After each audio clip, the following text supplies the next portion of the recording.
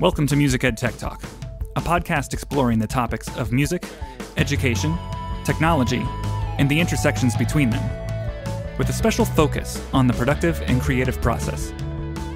I'm your host, Robbie Burns. Well, when we said 2 episodes ago that you would be on more often, we weren't lying. Nope. You guys can't get rid of me.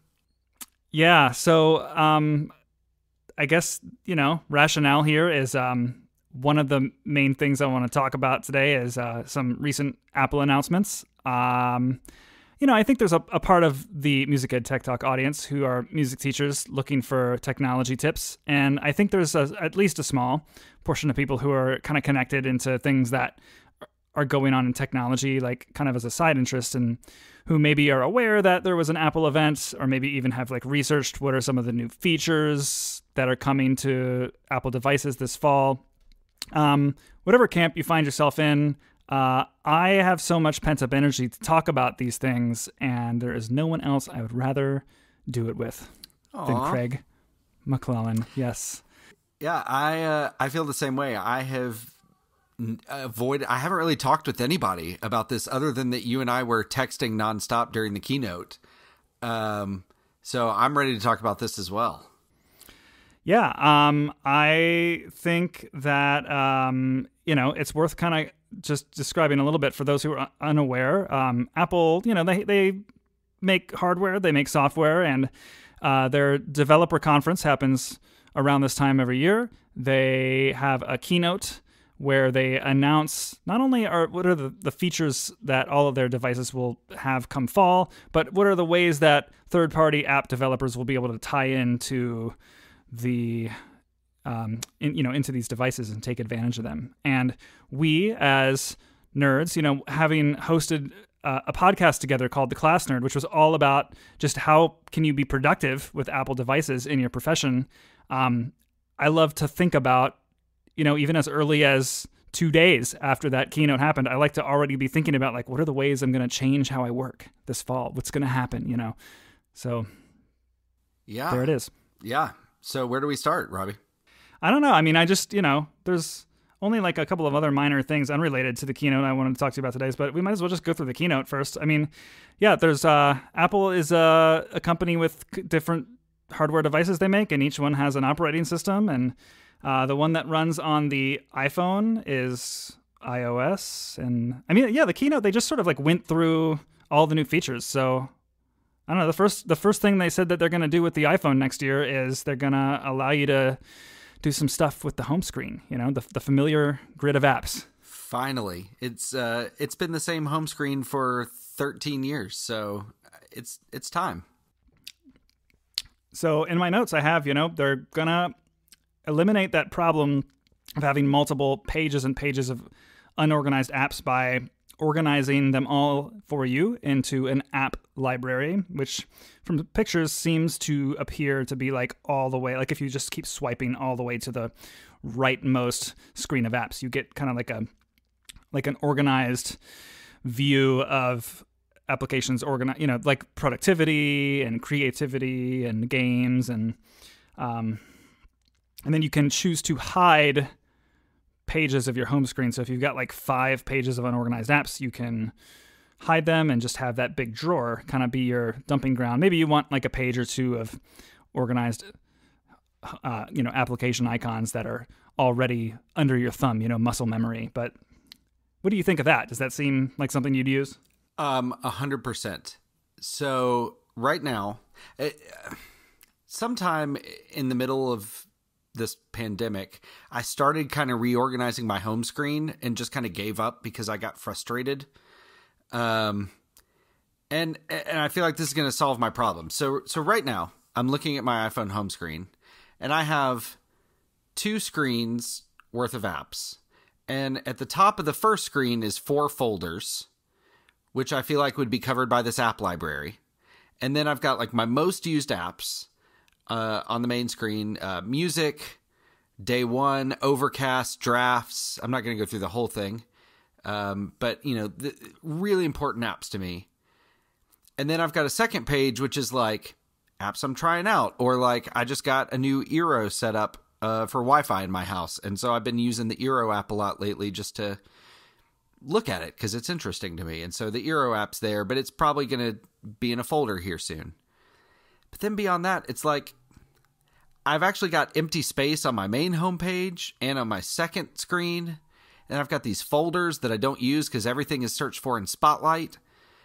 And I feel like I'm going to be able to, and you haven't even touched on widgets on the home screen yet, which is also very exciting. And I'll let you kind of explain that, but I'm going to get rid of a few apps from my main home screen and replace them with widgets, get rid of the folders completely and let all those apps go into the app library and be done.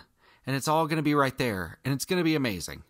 Yeah, that sounds fantastic. I've got, my home screen is a mess right now, but the way it's usually organized is 2 screens of apps that are pretty much most frequently used. The first screen is like, I'm very particular about where things are. You know, I've got like Twitter cannot be in the anywhere other than the upper left corner anymore. Like for the rest of my life, Twitter has to be in the upper left corner. It's just going to be there. Settings is in the lower right hand corner. This is just the way, you know, it's too many years of that.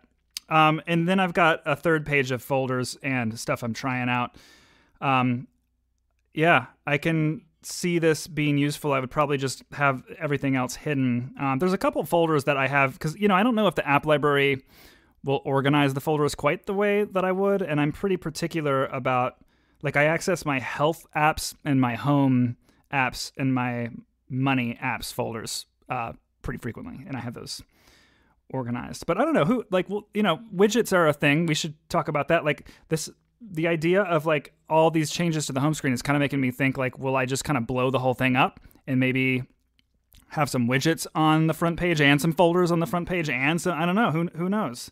I was just to say, we should also clarify, we are not running betas. We are not developers that get access to those betas yet. We will probably put the public beta on there. So this is all for us speculation. We are the kind of people who think maybe an unhealthy amount about how the screen of apps is organized.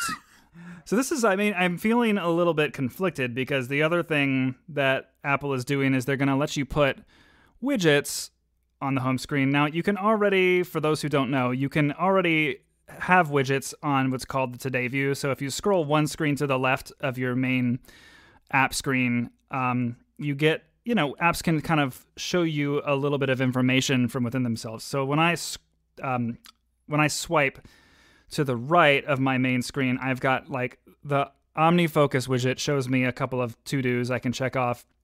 My calendar app shows me what's next. I've got some Siri shortcuts buttons that I can trigger. I've got some timers. I've been experimenting with time tracking lately, so I can like run some timers right from there.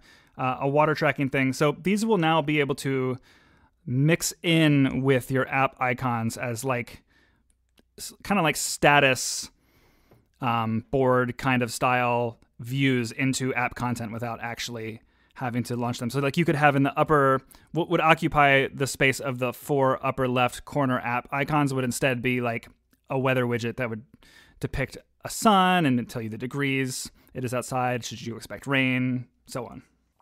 Yeah, so I feel like, you know, it's up to developers to create these widgets. But out of the ones just like from Apple, like I'm thinking the music widget, like as much as I'm in Apple Music and trying to control things, like that's interesting to me. Maybe, you know, controlling Overcast or something as well from right there, or dark noise, something like that. But I don't know how many of these I'm going to do. Probably not a ton. But for sure, as soon as we get on a public beta, I'm going to at least completely blow up my home screen and try them for a little while and see how I feel. I just think the smallest of them is going to occupy the same amount of space of about 4 app icons. Like, do I really want to sacrifice 4 apps that I've created muscle memory tapping on just to save one tap to see the weather? Does that make sense? Yeah. Well, I have currently 4 folders that will probably go away with the app library and 3 empty spaces. So I've got a little bit of wiggle room on adding some widgets. It's going to be interesting. I'm very excited about things that look attractive and nice, and these certainly do look attractive and nice. But in practice, we can touch base in like a month or two from now or further out. Like, I have a feeling that my front page of apps is gonna continue to be a page of just apps. Yeah.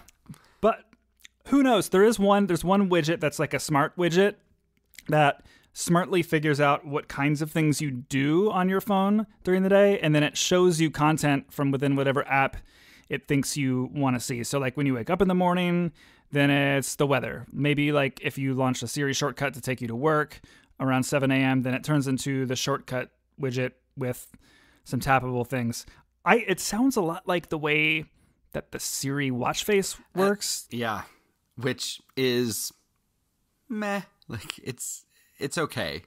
Yeah, I want it to be my favorite thing. And did we do a class nerd episode on using the watch in the classroom? We did, yes. I'll link it to the notes of this episode. It's one of those things where it's, in theory, it sounds great to always have only what you want to see in front of you, but what the watch face needed, the Siri watch face, what that needed was a little bit more control from third-party developers. Like, I needed it to, like, if you have a to-do app, that to-do app maker needs to be able to say, like, hey, like, listen, this person has a task due at 3 p.m. At 3 p.m., you gotta show the task. Don't try to, like, anticipate that they open my app at this time. Like, if it's 3 p.m., show them that there's a task due at 3 p.m. And it was just never that much control. And then it seems like Apple kind of forgot about it. So I feel like this could turn out the same way. Yeah. Although it is in theory the most appealing widget option for me. So Siri and phone calls will no longer take up the entire screen when you launch them or receive them. So everybody's kind of like freaking out about this, and it looks nice, but like, I guess it's cool. Like I don't know that it bothered me a whole lot before, but maybe, am I the only one? Am I crazy? Like, yeah, no, I'm like very excited about this. Like, so if I'm driving and I tell Siri to like text my wife or reroute my directions, I can't see my directions anymore. Okay. Or if I am like typing an important email and I get a phone call, like that receive phone call button is right in the same spot that the keyboard is. But you're still going to have to like swipe and ignore the call. I guess you don't have to. I guess you could just let it keep going. Yeah, but then it's like if you ignore it, it tells them, it goes straight to voicemail. That's true. Okay. All right. This is nice. You win. Yeah.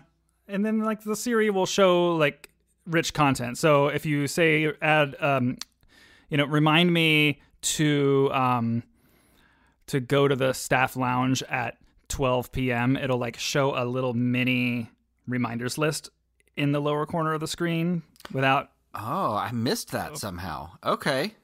Yeah, it's nice. It just gives context to things without covering the whole screen. So as a person who on my music team, which is kind of like, if you have like a team that you work with at a school, were you, how were you associated with a team at school? Were you like on the grade level team? It was that you grade level team. So I taught second grade for several years, and so I had my second grade team. There were 6 of us, and then I moved to third grade, and same. Is that team in the elementary level pretty tightly connected? Like, do you collaborate a lot on curriculum? Oh yeah.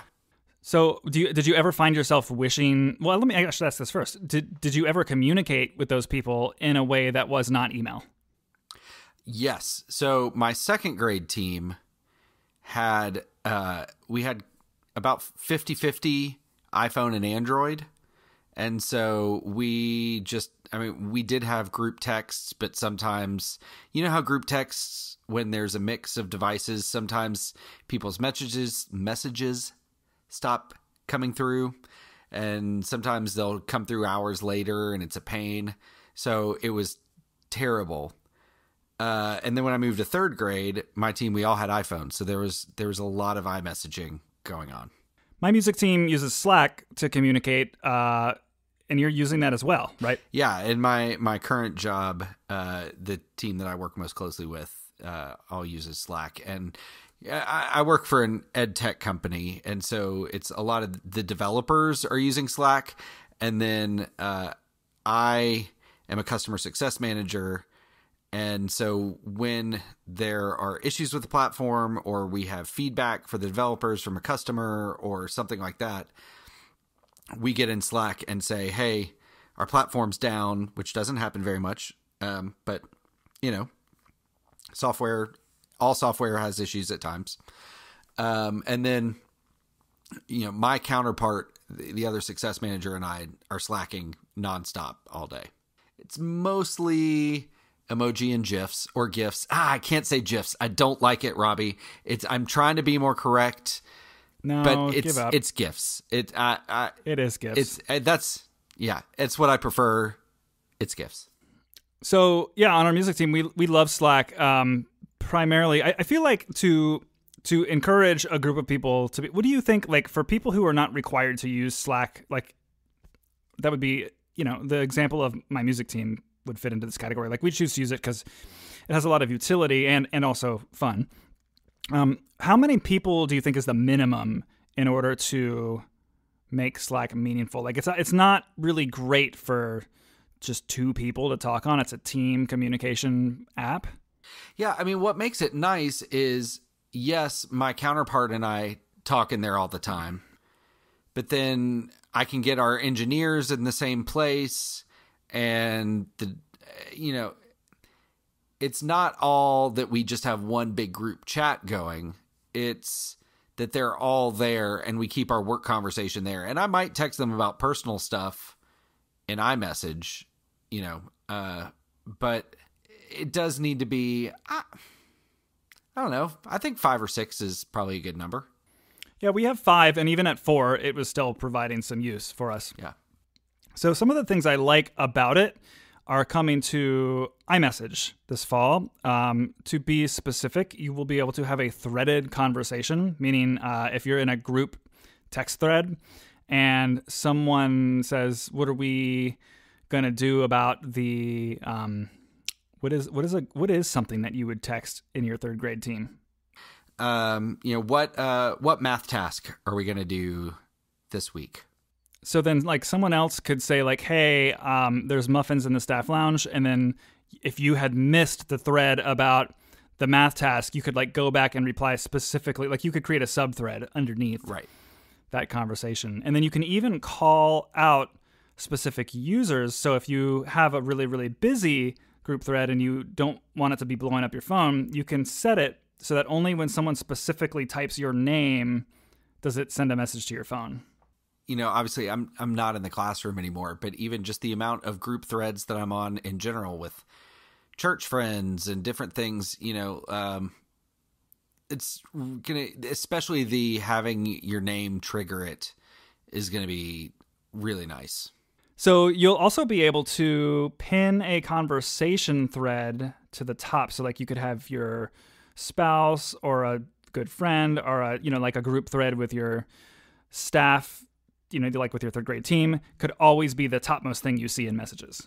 Yeah, and it seems like the way they're grouped, you can have multiple pinned up at the top. So you could have your significant other and your team, and you could name your team conversation and give that kind of an avatar or memoji of some sort. But this is like super nice, especially in a pandemic where like my wife and I are at home together most of the time. She's actually gone back to work. Her office is really small and not a lot of people in it. But like we're not texting nearly as much as we used to because we're around each other more. So then when I do need to text her, it takes me forever to find that thread. And so I can pin her and a few of my colleagues up at the top and not have to worry about it anymore. I am so excited. This is my favorite of the iMessage features. Yeah, I think it's mine too. I don't know how much I don't know. iMessage is pretty pervasive. Like I do think that people eventually learned how to do emoji and stickers and things. I think eventually the threading and the name call outs will we'll catch on. But yeah, it's exactly that same use case you described. Like, it's like, why am I looking for my wife in messages? Like, she should always be one tap away. Yeah. Bingo. Yep, 100%.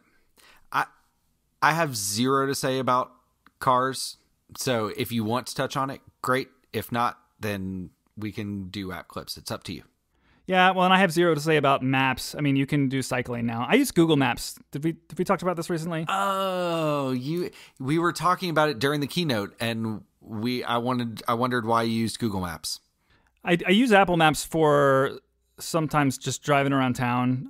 Like if I'm going to a local place and it's easier to ask Siri to do it, and then the default Apple Maps application starts taking me there. I'm like, I live in between Baltimore and DC. Like, it's gonna probably be fine. But there are still times where even in between two major U.S. cities where I will I have been in DC before, and Apple Maps has just taken me around and around in circles trying to get to a gig, and I just never, like, it's the kind of thing where it's rare enough. Like, Apple Maps is pretty solid, and I do really think it's an easier and nicer design to follow along when you're in the car.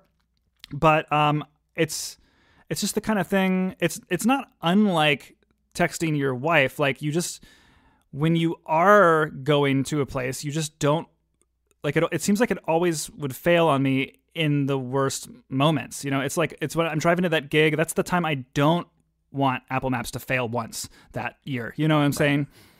So Google, and their search is just so much better. Plus, you can, once you open Google Maps, you can program the Google Voice feature to actually overtake Siri, and then you can, like, have it do things that Apple Maps does not do very well or at all, like add spots along the way, or reroute you, or do a quick search, like things I don't want to be fussing with my phone to do when I'm driving. Yeah. Okay. Yeah, I don't have issues with Apple Maps, and I haven't since, I don't want to say the very beginning, but it's been years. So I just kind of don't even think about it anymore. One of the things that the slower teaching pace of the pandemic has been teaching me is just how much the extra transition time and flexibility with schedule is really good for my mental health. And I've got to find ways to bring that back to school when things get back to normal. I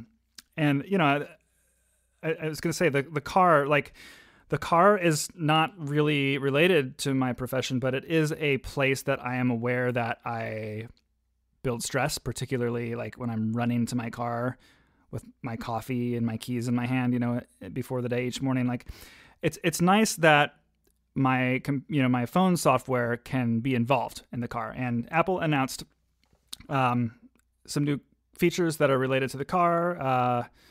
Car keys. I think this is cool. You will be able to unlock your car with your phone or your watch, and you will be able to share a key temporarily with someone over iMessage, and even control how fast they drive your car. Yeah. Potentially, my oldest child is 6. So, I've got 10 years before she has a car. And hopefully, in that time, let's say in the next 2 years, this kind of becomes ubiquitous, 2 or 3 years, that would still be getting her like a 7-year-old car, which I feel like is, probably what's going to happen. So she potentially could have this, and I could control her speed. So this is, for me, a much bigger long-term win. I don't tend to have other people using my car a whole lot, but not forgetting your keys or anything like that, just because your watch, which is always on you, that's nice. Yeah, I think it's going to be great. Car technology moves really slow, and you just got to time your car purchases right. I guess that's the frustrating thing, is it's like if you're a year off. Like I had an aftermarket unit in my old car that gave me CarPlay, but I bought my current replacement for that, which is a 2016 Honda Odyssey, the year before the Honda Odyssey got CarPlay. And I thought I actually would not have bought it knowing that, except for that I thought I would be able to install my aftermarket thing. And I actually need to reinvestigate this, because there might be a workaround now. But I pretty early on after buying the car took it to the Best Buy what's the geek? Is it the Geek Squad? Yeah. The people who do the car installations. And they said that there was currently no kit for the model of my Odyssey because it has those turn lane cameras in it, and they would have to cut the wire to the video feed from that camera in order to install an aftermarket. And I was like, you know what? No, thank you. Yeah. So my 2013 Toyota 4Runner, which I got last year, I also very quickly started researching CarPlay aftermarket things for it, and it you'd have to like replace the entire dashboard almost. It was like a multi-$1,000 replacement, and I was like, no, I'm good. I'll just have to wait until this car dies, and I'm sad, but it's not just like a $300 to $500 thing. It was like $1,000, $1,500, and I was like, I can't justify that. Yeah, I mean, if anyone really wants their iPhone to be with them in a more intimate way in the car, there's a company called ProClip that will match to your exact make, model, and year of car a piece. It's kind of like a two-step product. You buy the piece that matches your car exactly, and then you have a ton of options of phone clips that then attach to the attachment, and it's very customizable. I have used like 4 different ones over the course of the life of my various cars and upgrading different phones with different connectors and things. And, it's a smaller screen and, it's fine. I have the big iPhone, so I never struggle to read maps. It's in a very ideal spot, like right next to the dashboard. Like you can see traffic in front of you when you're looking at it. Nice. So I do miss CarPlay though, and it's actually CarPlay is like way nicer now than it was when I had it. So yeah, back when we could travel, I had a couple rental cars when I was doing work trips that had CarPlay, and when I got in the car and saw that it was CarPlay, it made my day. Yeah, and it like does stuff now. Like you can use Google Maps in CarPlay now. Yeah. If you're listening, you don't know what CarPlay is. You plug in your phone to your car, and you get a grid of iOS apps on the dashboard of your car. It looks like there's an iPhone running on the dashboard of your car, and it limits kind of some categories of apps like messages and phone and music and podcasts and maps. Things that are allow you, things that support the experience of driving and don't distract you. Like there's no email app in CarPlay. Yeah. All right. So then the next feature is app clips, and these are like little bits of apps that can run on your phone in certain circumstances without being installed on your phone. Yeah. So I'm trying to remember when it was, but sometime probably right before the pandemic, my wife had to, I think it was when we were like dealing with adopting our kids, and she had to like go to a court thing, something where she had to go to a parking garage and had children with her. And she gets to the parking place, and she's got to download an app in a parking garage with very little service.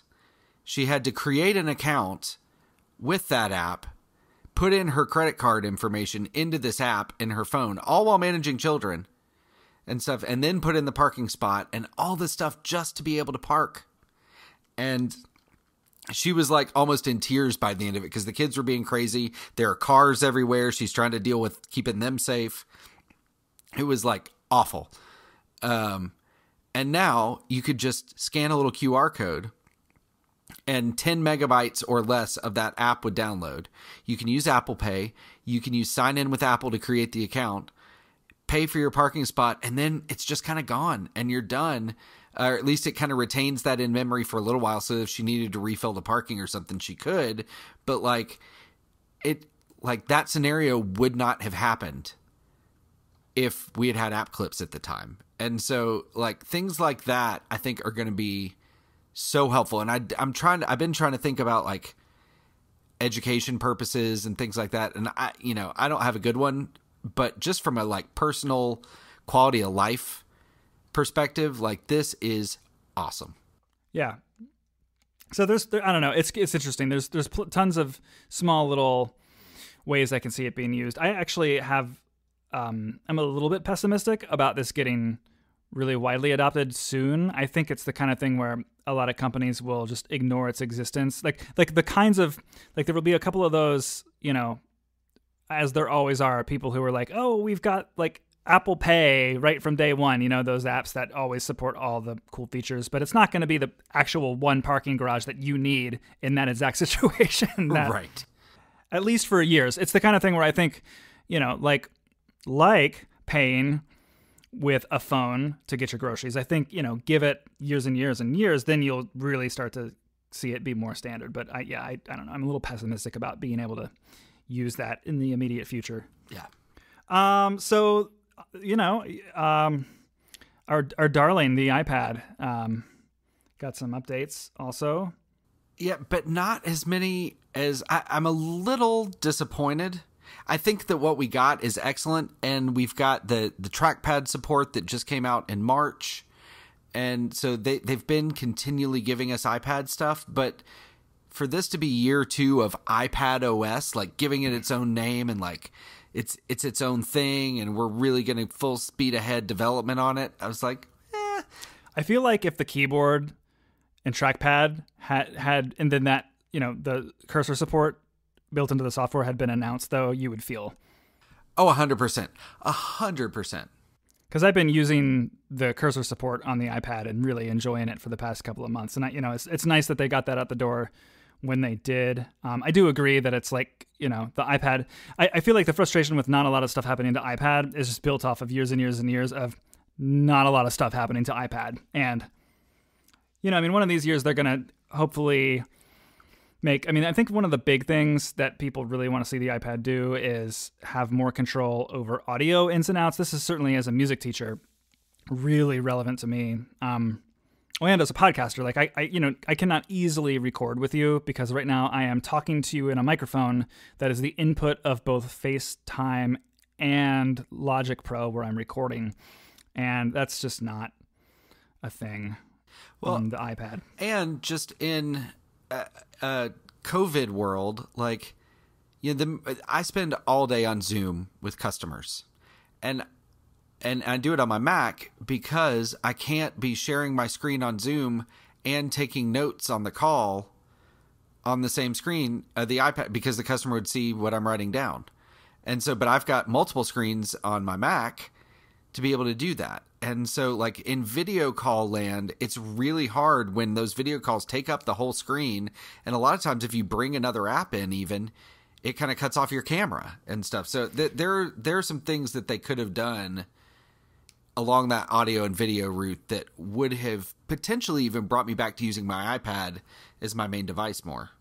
I do agree. Yeah, as someone who's been using Google Meet to teach public school, middle school music classes, I've been actually using Chrome on my Mac because not only do I need to be able to share my screen and be able to run multiple apps at once and not have my students see them all, but yeah, I need to be able to do exactly what you're saying, is like not have those other apps disrupt me from being seen or seeing my students. Like when you close that Zoom call, I'm pretty sure that the other side of the party can't see you anymore. Right. Yeah. Yeah. So that's frustrating. And then even on, on the Mac side of things, there are things that specifically the Mac version of Chrome can do that you could not dream of doing on iPad OS. Things like, extensions, which we'll get to in a little bit, but also you can choose specifically what content is seen by the other party. So I can say, hey, just show this window or this Chrome tab of Chrome rather than my entire screen. And that's, for the current kind of times we're living in, that's a really useful utility. Yeah. So, and that, go ahead. I was going to transition to features that I am excited about, but. Oh, no, well, we should definitely do that. I was going to say, though, it's one of these things, just because we're always kind of talking about, is the iPad a tool that we can use for all of our work? Most certainly in the current time that we're living in, between the Google Meet situation I just described, and editing lots of virtual band videos in Logic and Final Cut Pro. Definitely the Mac has been the tool of my life for the past couple of months. Yeah. Yeah, and I'd be curious if I were still in the classroom, would I still be running everything from my iPad? And I don't know how much I would have been Zooming or doing, I don't have a way of saying that, but I think it's more likely that even if I was still teaching, I would be looking for something else, because doing a lot of that virtual stuff is hard. Yeah, it's tough. So what are some features about iPadOS that you were excited about? So the main thing, there are some things that make the iPad more Mac-like, some sidebars on apps and just making use of the bigger screen as opposed to an iPhone. But the big thing is the Apple Pencil stuff. So Apple has introduced something called Scribble. And if there is it looks like, from what I'm seeing from developers and stuff, that if you can input text into your app, then it just automatically, if you have the Apple Pencil in your hand, you can handwrite into that text field and it'll convert it to text for you. Which is crazy good. And I'm hoping, on the Apple Watch, there's the little scribble thing if you want to write a message, and it, even just with my terrible handwriting with my index finger on the Apple Watch, it gets it right. So I feel like, with a pencil on an iPad, it would do a good job. So, and we may speak about this later, but I have definitely been handwriting a lot more lately. And so like this is exciting for me. And a lot of these sidebar additions to iPadOS, and then some of the Mac stuff that we're going to get to in a minute, definitely does seem like their different operating systems are borrowing a lot of the same design language from one another.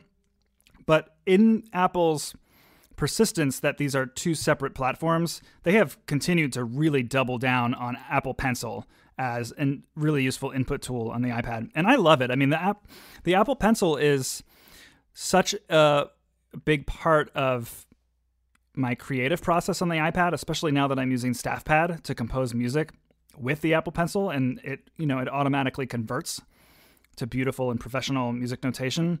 I edit this podcast in an app called Ferrite, where it's a lot easier to be really precise with where I make cuts to the waveform with the Apple Pencil.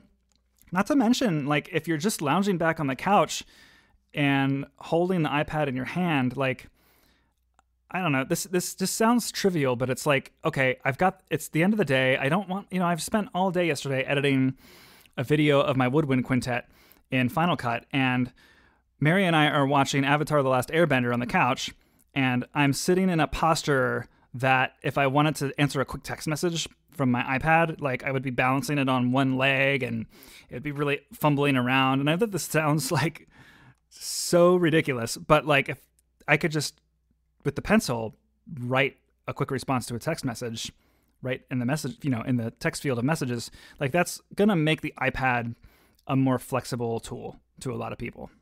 Yeah, I love it. And then things like, and I don't even completely understand it, but you know how, like, if you have a specific time written out or an address or something, if iOS sees an address in an email, it knows that that's an address, and you can tap on it and it'll pull it up in Maps. Well, it can do that, like, with your handwriting. If I were to write 123 Main Street, Nashville, Tennessee, I could somehow tap on that. Or if I'm in handwriting apps or notes or something where I'm actually just handwriting my notes, it can, like, you can select that handwriting. It knows that that's text, and you can select and copy and paste it as text, and do, like, it's crazy good. And it is kind of pulling me back to, like, how could I incorporate this into my work life, into my, other things, because it's just, I think, going to be a game changer. I, at some point, wanted to try to sneak in your text message to me last night about buying a bullet journal. It's funny. Like, I fully live in an app called OmniFocus for doing tasks, and obviously it's computer software, so you type your to-dos into it. But there's something really friendly about handwriting particularly when you are managing to-dos for the day or large scale projects, or just as being the simplest way to get a thought down. Like if the iPad is off and you tap the Apple Pencil to the darkened screen, it'll open up a quick note and you can just start handwriting into an Apple Note. Like, I love that for text input, but I almost never use it because I know that I'm going to just copy it into OmniFocus later. But now I could like just select my handwritten text and then hit the copy button and then paste it right in. Or potentially like write a task, just write it in OmniFocus and have it convert to printed text for you right on the task input page. Exactly. But I'm even thinking like one of the things OmniFocus will do is it works with a syntax called TaskPaper, which is to say if you like type in, if you write like, like I take my band to an assessment once a year where they perform for some judges. And if I write assessment and then a colon and then a dash on the next line and then a task and then a dash on the next line and another task, OmniFocus interprets that as a project with subtasks. And I could potentially just write that in Apple Notes with the Apple Pencil in a way that is far more cognitively sane for my brain. There's less overhead mentally doing it that way.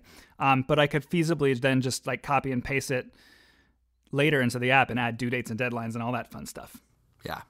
Yeah. I'll be curious. Now, I have not gone full fountain pen addict crazy person, but I have been looking at some ways to kind of bring a little more peace to my life in the middle of pandemic stress and working from home at a job I never intended to work from home at with 3 small kids here. And, there's a lot happening. And I have found I bought in the scheme of things, cheap fountain pen. A lot of times I bought one that was like $30, not, 100, 200, 800, multiple $1,000 pens, $30. And have gotten like a nice notebook and have been just kind of like taking notes on calls and stuff with that and journaling and then scanning that into day one. So I have it in my digital journal, but like it's my written thoughts where I've slowed down and stuff. So, there really is when people say there's something to like putting physical pen to paper that you don't get with the Apple Pencil and glass. But for a lot of people, and for me even, like I find that I retain the information better, but maybe being able to take things that way could be really beneficial. So I don't know. The bullet journal thing that I texted you about is totally I'm going to try this, and it comes tomorrow, and I'm going to set it up for July, and we'll figure it out. But like, I am much more a proponent of writing things down, and so anything to convert that to digital in a better way, I'm all for.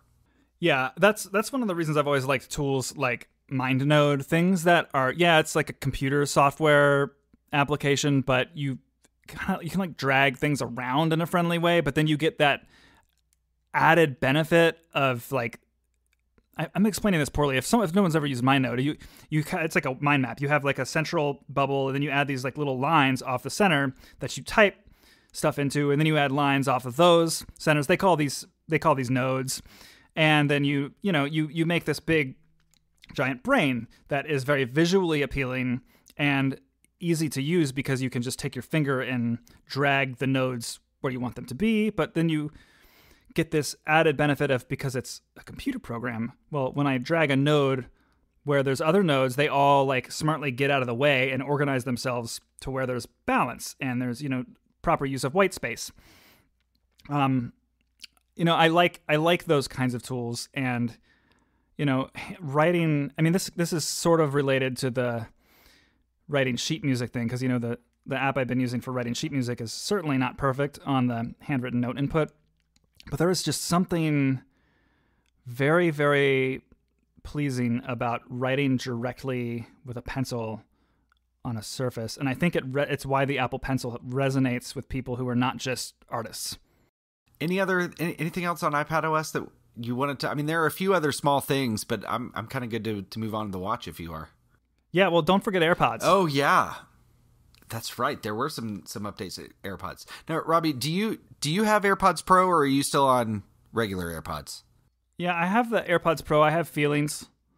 Okay. They don't fit they're great. They're all of the amazing things you might read about them are true. They just don't fit my ears as well as the older model. Yeah. I never worry about the original AirPods falling out of my ear. But the AirPods Pro don't really form the same seal, particularly my left ear. And, I've tried different tips. I actually, there's been a brand of foam tips made by a company called Comply that has been getting passed around the internet a little bit. And I actually just ordered some. They shipped today, and I'm having mixed success getting them to snap onto the AirPods, but so far they seem to stick a lot better. And they really they really keep out, it seems like they keep out more sound, which you would expect from foam tips. But what's funny is that the Apple, the settings app, when you do that test to see if they're filling your ears, every single size of them completely fails the ear fit test. But the sound of them is identical, if not better, to when I'm getting a good seal on the standard tips. So yeah, the AirPods Pro, is it? I forget where you pluralize it. Is it AirPods Pro or AirPods Pro? Surely. Sure. They're really nice. They're just nice. They're just nice. Typical Apple niceness.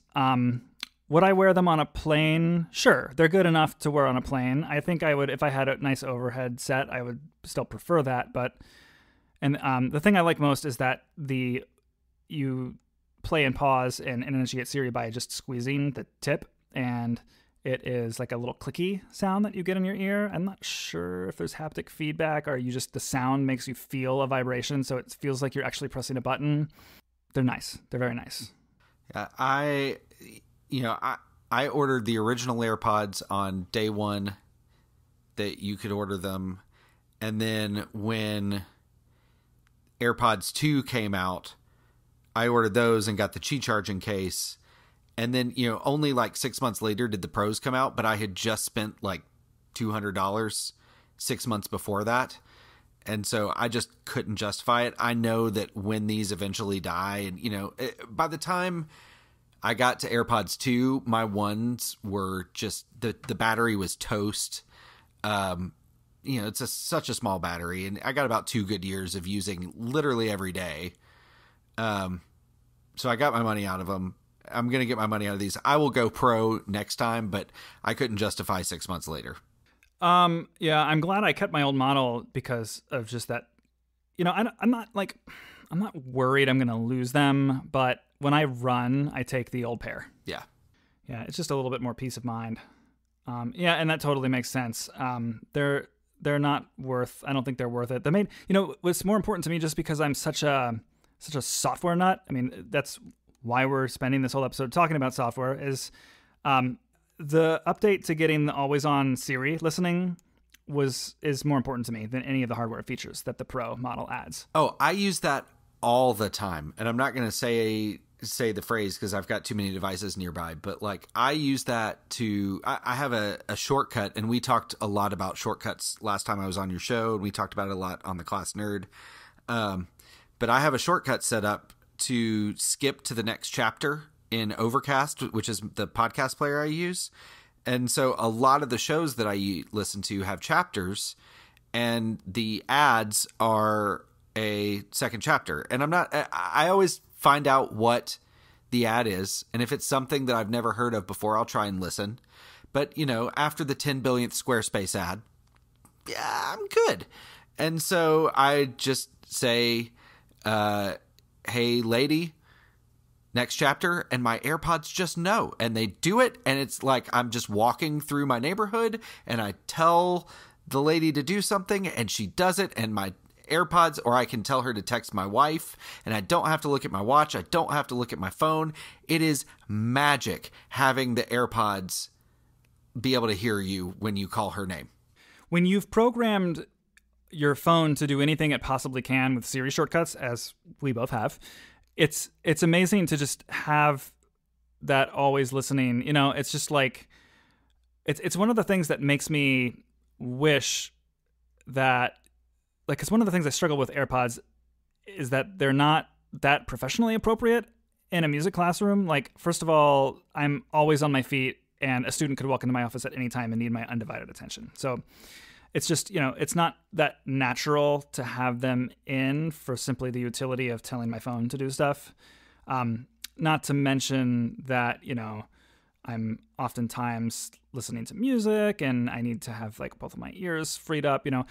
If it were a little bit more socially acceptable and less clumsy to transition them in and out of my ears, I would wear one in my right ear all day long, every day, just to be able to like add reminders to my to-do list and run Siri shortcuts.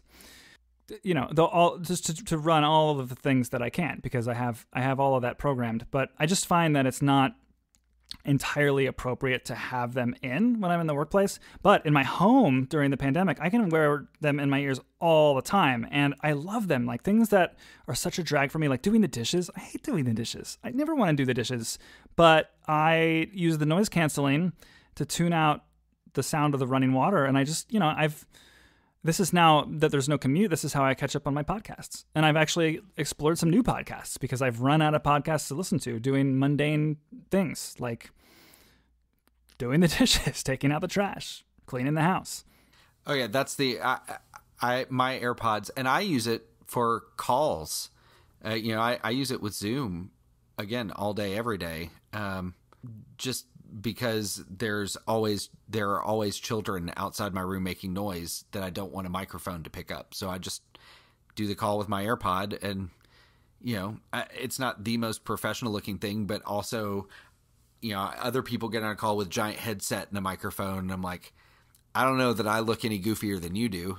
Yeah, the AirPods they're useful, and you'd think that they're not great for that sort of thing, but I have students who, for my band assignments, I saw in my videos so many kids with AirPods recording along to my play along track. They have been the absolute winner. AirPods and Zoom have been the winners of the pandemic. Like every video that you see where somebody is on a Zoom call with Jimmy Fallon or recording music with their bandmates from different houses, AirPods. Yep. Joel McHale interviewing the cast of Tiger King. AirPods. Yeah, they're wonderful. Sorry. And that was a soapbox. No, it's great. Well, we haven't even talked about what they'll do this fall. So they're going to get some new features. And I'm nervous about them. You can explain them. I'm nervous. Well, we'll see if they work. I mean, it's like any new Apple thing. Like if it works, it's going to be great. If it doesn't, it will be disappointing. Apple has been pretty consistent with AirPods. Like they've been pretty consistently good. I run into some weird bugs when I'm switching devices, which is, I think what part of your apprehension is that the first feature they're adding is that it will more smartly switch between them. So for example, if I am on my phone talking to someone and then I want to listen to a podcast on my iPad, I can honestly, it's quite easy to do. I can just go to my iPad and then go into the settings or use the control center feature to switch the output to my AirPods. But what apparently the new feature is going to do is it's going to more smartly figure that stuff out. So if I'm on a phone call on my iPhone and then I hang up, and then I start listening to a podcast on my iPad, the AirPods are apparently going to think, okay, well, you're doing audio output on this other device that's connected to your iCloud account, so we're going to connect to your iPad now. Or you are just sitting down to watch Avatar: The Last Airbender on your Apple TV, we're going to switch to your Apple TV, so that you never really have to think about fussing with those little buttons and knobs. You're just always getting the audio stream of whatever Apple thing you're using without tapping anything. And my concern is just like, I just feel like there's so much room for it to go wrong. Like I am listening to a podcast while sitting in a room while my kids are watching TV, and I just really don't want to watch My Little Pony, but I'm snuggling with them or something. But like they turn on My Little Pony and I've got the podcast going. Is it going to switch to the Apple TV without me wanting it to? Or, how is it going to know for sure what my intent is if I have multiple devices going? I guess you would have them then, because Apple TV will set up multiple user accounts. I guess you would have to have a kid's account, and then maybe it would know the difference. Let's not even get into multiple user accounts on Apple TV because it's a mess. I know. It's a hot mess, and we're not going to set it up anytime soon at our house. Yeah, there's only 2 users on our Apple TV, and they're both me. There's Robert Burns (1) and Robert Burns (2), which is like bringing me back to Apple problems I had like 5 or 6 years ago. I'm not Robert Burns in either of my iCloud accounts, but all of my most recently watched TV shows sync correctly across devices, so who even knows what's happening? It's a mess. Anyway, AirPods will also be able to do spatial audio processing, which means that if you're watching a TV show, they will make things sound like they're coming from different places of the room. And because there are accelerometers and other fun things inside of AirPods, if you like turn your head to the left, it'll apparently adjust dynamically so that it sounds like different things that are coming from the music or the TV show or the podcast will continue to sound like they are stationary in the room despite you moving your head. So like if someone in a show is, in a surround sound system sounds like they're coming from behind me to the right, well, if I am wearing AirPods and I turn my head to the left, the AirPods are doing their best job to imitate that feeling, but that person who's behind me to the right is still going to sound like they're behind me to the right. Whereas with the spatial audio thing, if I turn my head to the left, well, now they might sound like they're to my left because my head has moved. So that's cool. I welcome that. And see, I don't know if you mentioned this, but I think that's only for the pros, and so I'm that is a bummer that I'm not going to get that. We'll see. It sounds like a nice thing. It's certainly not the thing I'm most excited about, but it sounds like it'll be much appreciated. All right, WatchOS, new Apple Watch features. Dance, you've been logging a lot of activity in your Apple Watch by dancing with your kids, I've noticed. Yeah. Teachers should be familiar with GoNoodle. I, especially during the spring, the beginning of the pandemic when it was raining all the time and we couldn't go outside, we did a lot of GoNoodle in our house. And I turned on, I don't remember what activity type I chose.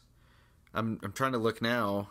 Oh, there is a dance, but I think it's supposed to be, even in WatchOS 6, but I think it's now supposed to be like more accurate or something. Mm-hmm. So, I don't know if I want it to be more accurate because I'm not doing super intense dancing and I still want to close my rings, but we'll see.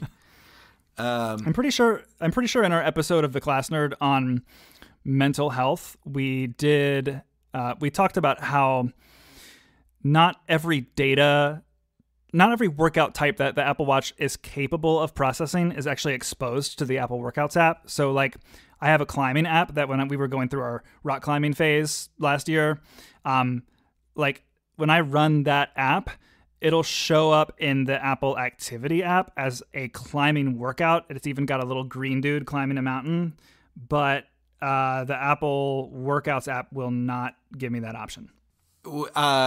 Either this changed with WatchOS 6 or we were just dumb. But now if you scroll all the way to the bottom, if you scroll all the way to the bottom in the workout app, there's add workout and you can see every workout type. So that is different from how I remember it. So yeah, there'll be more workouts there, I guess. Nice.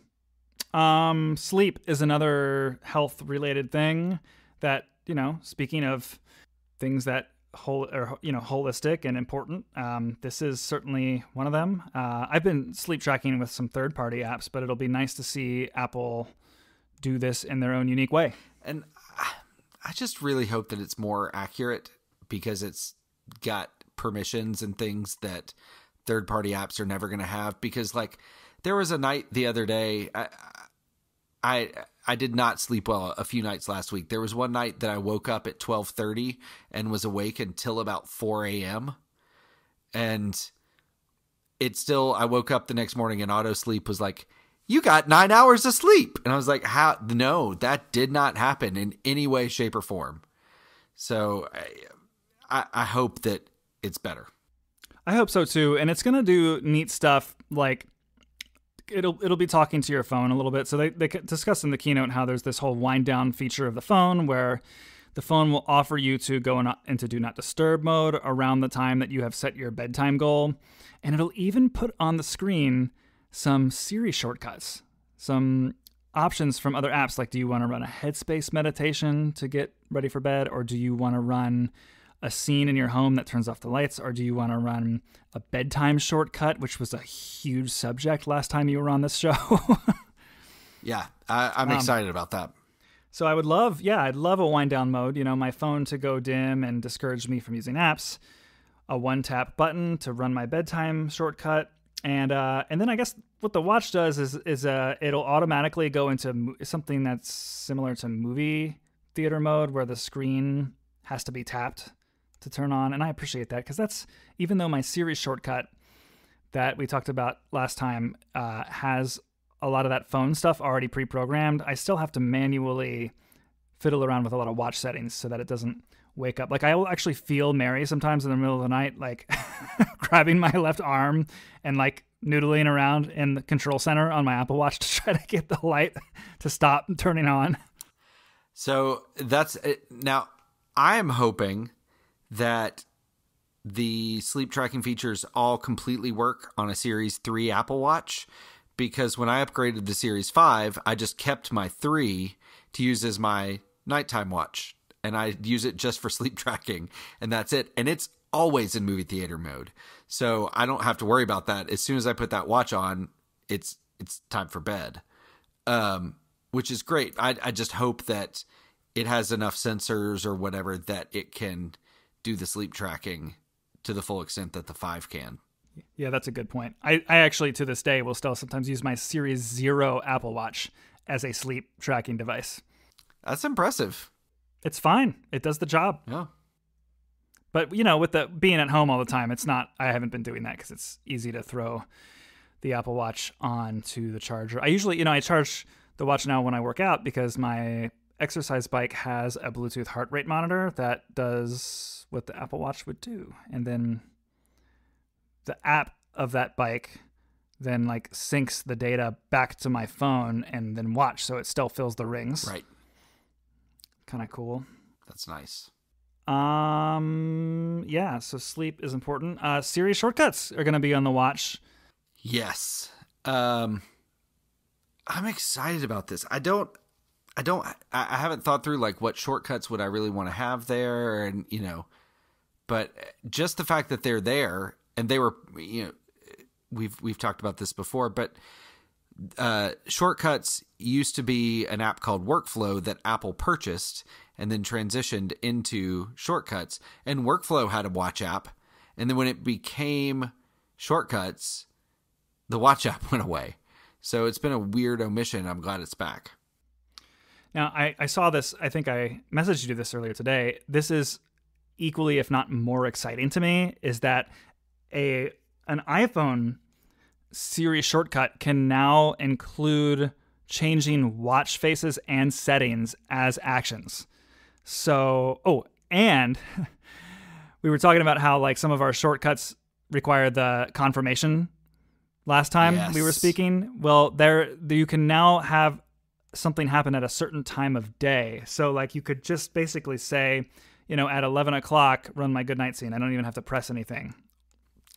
Or to reference last episode, I was talking with my colleague about how FileMaker now has Siri shortcuts. You could, for those who listen to that episode, we could potentially run our email script that sends all of our students' parents a progress report on every student who played for us that day. That could just be a Siri shortcut that runs in the background on my phone. Yeah. Or you could potentially touch a button on your watch and make that happen too. Right. It's kind of ridiculous to think that I could make a FileMaker script run from my watch. That's very powerful. Yeah. And nerdy. Yeah, pretty cool.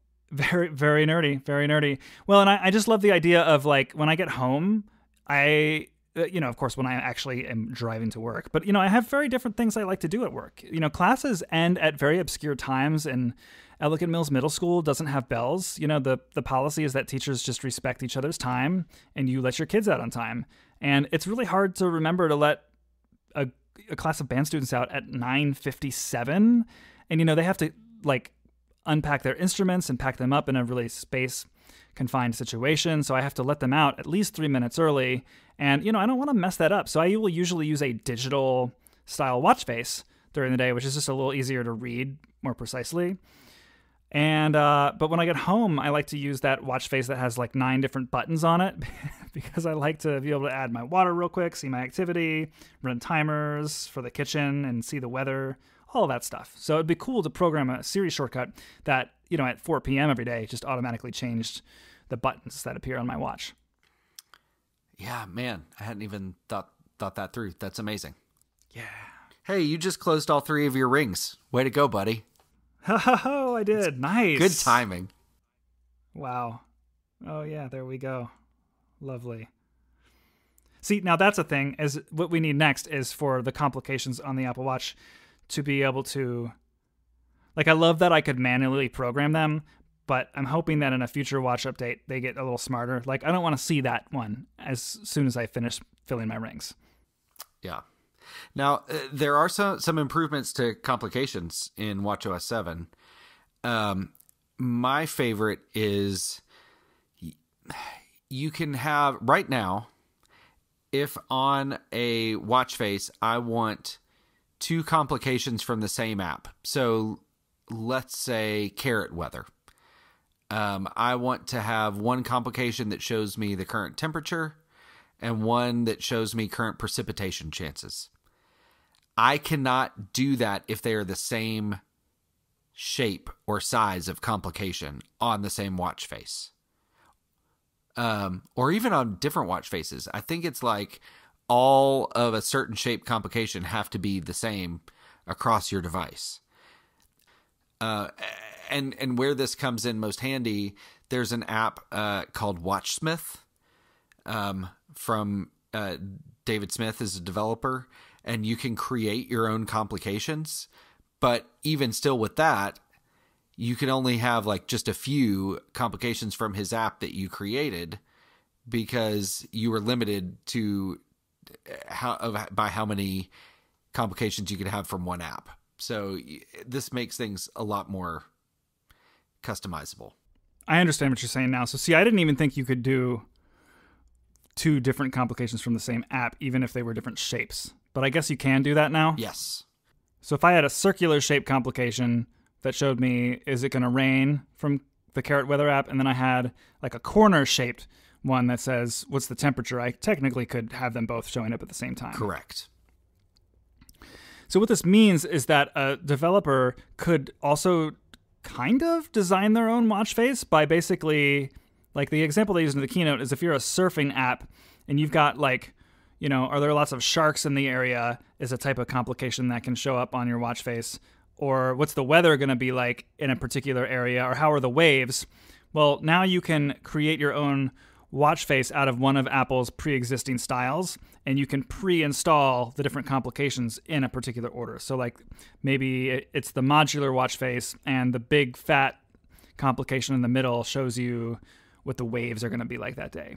And then the circular shaped one in the lower left corner tells you the temperature that it's going to be.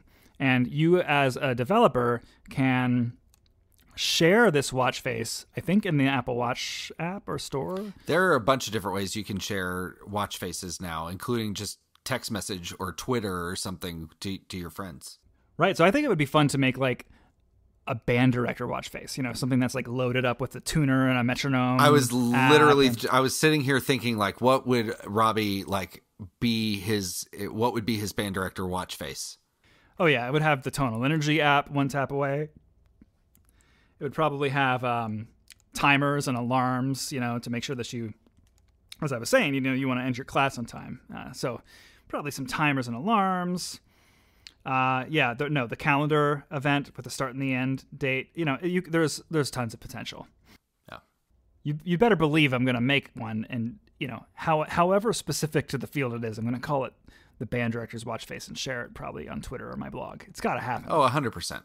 So, HomeKit and TVs, OS will be able to do new stuff, but I feel like we can skip through some of that because there were some very major announcements for the Mac. If you had told me right before the keynote that I would walk away most excited about the Mac announcements out of all the different platforms, I would have been shocked. And yet here we are. I mean, we're going to get into all of it, but even aside from the big Apple chip transition thing that we'll talk about here, even just the new operating system, macOS Big Sur, which when I was telling the name to my wife, she thought that it was Big Sur SIR and was like, she did not understand at all. It's SUR, as in the place in California, and I believe in Spanish that's south. But I could be wrong there. Someone can call me out. I'm okay with it. But like, even just that macOS update, I'm so excited about it. And yeah, I'll let you kind of go through what some of the updates are, but I've been dying to talk to you about this. Yeah, I'm actually totally thrilled. Big Sur is actually a place I have been. Very beautiful. I'm jealous. My wife and I had hoped to go to California in October for our 10-year anniversary. We are not planning to do that anymore, but I'm super jealous. I want to go to California. I'll send you some pictures. No, thank you. Yeah, I mean, I think the thing that there's two things about the Mac that surprised me the most. I mean, it's getting a lot of changes to design. All of the sidebars are going to get super translucent and lots of translucency. Lots of toolbar icons and buttons and things are going to look a lot less button-like and look more like kind of that, I don't know the technical term for it, but on iOS, buttons aren't really buttons. They're just sort of like outlines of shapes. And, there's going to be a whole lot of that borrowed in the same way that, some of those sidebars are going to come from the Mac to the iPad. A lot of those style choices in the design of iOS are coming to the Mac, which I think that's nice. I'm a little upset that it looks like they're going to change all of the icons to a shape that's more or less the same shape that iPhone and iPad apps take. I think it's fun that Mac apps have varying different shapes, but whatever, I'll get used to it. It's going to really bum me out when all my music apps don't conform to that shape. Right. It's going to be years before they start conforming. Yeah, it's gonna be super frustrating. But I think it looks really nice. I'm a little worried that it will not be as easy to read stuff on. Like I saw a tweet today of like, here's what the settings screen in the Mail app looks like on the current version and on Big Sur, and it's just like there's just a lot less visual interest to draw your eyes to where you go. Like, aside from me liking that kind of 3D and that kind of color, behind the icons and everything, I think it's also easier to locate stuff when it pops a little bit. So I don't know. It'll be interesting. Time will tell. Well, and it's really, we went with macOS. We went with the old style kind of UI, the pre-iOS 7, very flat. It was a lot more in your face and round and skeuomorphic and things up until 10.10, which was Yosemite, and it got very flat. And then since then, they've kind of pulled back from that. And this feels like no, now we're going back to that again, but also with some shadow and stuff. It's really. It feels like a regression in a good way to some extent, but it's weird to me.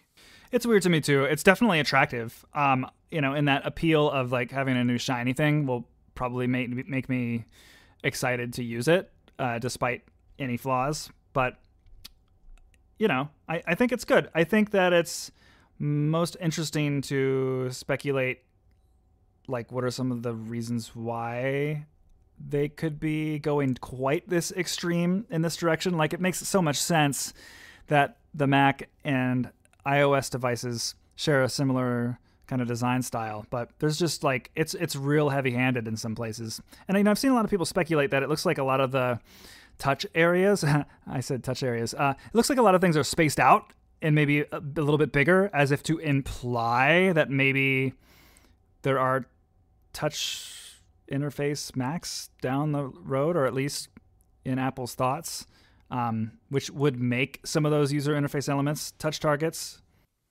Yeah, I don't know that I buy that. And here's why.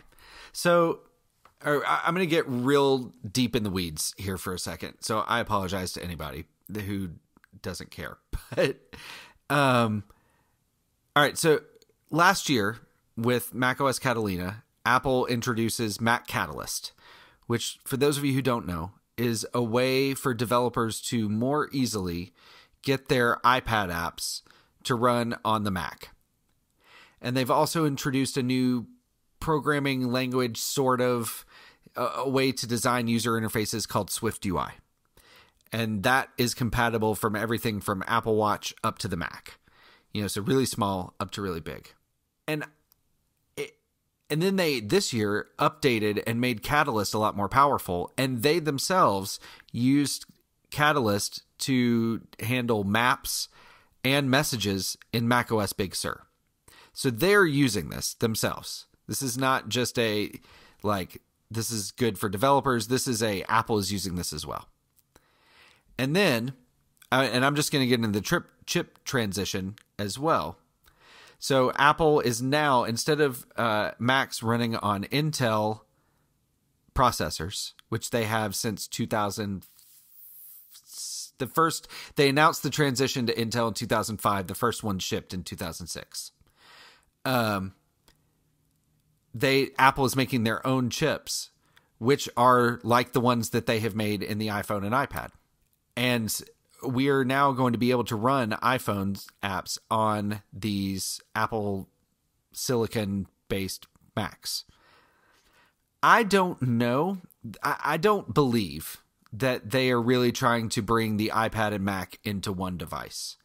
What I think they're trying to do is say, we want it to be as easy as possible for you to develop an app and have it be on Apple Watch, on iPhone, on iPad, on Apple TV, and on Mac, and make that as easy as possible for you so that our users, both yours as a developer and ours as Apple customers, can have the software that they want, and it's a good experience. And so if we have similar, iPad-like design on the Mac, that's less work that you have to do to get it running on the Mac because it looks the same. If the icons are the same shape, then that's less design work you have to do to make your icon look good on the Mac. And I think this is great because there are times that there are apps that I want to use for my iPad that are not on the Mac. Shortcuts is a big one, and I'm kind of sad that they didn't do a Catalyst-based shortcuts. But I don't know that it's like we are going to have touchscreen Macs. The other thing is they have made it where if you can pay once and have your app and have the app on all those platforms. So I can buy GoodNotes, for example, and one time, and it is on my phone, my iPad, and my Mac with that one purchase. And so as a user and a developer, if I want to use it on my Mac, I don't use it on my Mac very much because it's more handwriting based, but I can access my notes there, and that's a great experience for me. But then when I want to handwrite on my iPad with the pencil, I can do that, and that's a great experience based on that device. And so they're bringing what they can together while still keeping things unique. That is my thought, not that there will be touch-based Macs. I agree with all of that and still think it's possible that there will one day be touch Macs. I don't know that they'll be the same device as iPads. I mean, this is a real tricky thing to figure out because the Mac, as even I have learned myself, and I'm not doing anything really totally serious on my Mac, like accessing the terminal on a regular basis. I'm just, doing things like editing video and audio and, using Chrome extensions, but still stuff that the flexibility of the Mac is really good for.